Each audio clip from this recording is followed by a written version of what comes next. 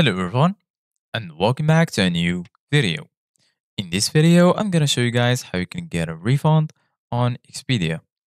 So if you guys want to learn how to do it, just follow the steps that I'm gonna show you.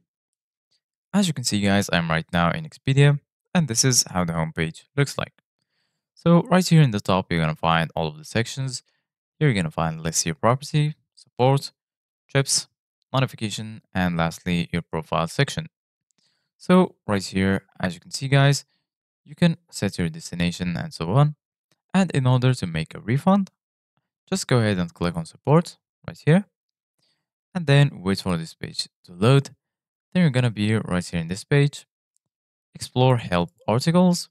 As you can see guys, there is articles about anything that you could uh, face. For example, there is help articles about flight, refunds and charges, lodging, packages, cruise car, destination services, account, privacy, security, travel alerts, and loyalty and rewards.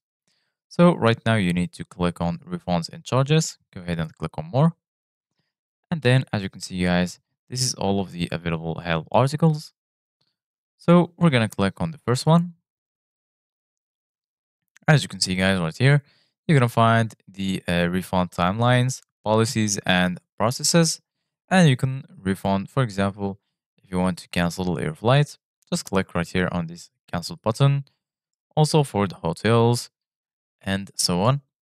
And if you want to contact the support directly, you can also do that very easily by clicking on chat now. So this is it guys for today's video. Thank you guys for watching. See you guys in the next video.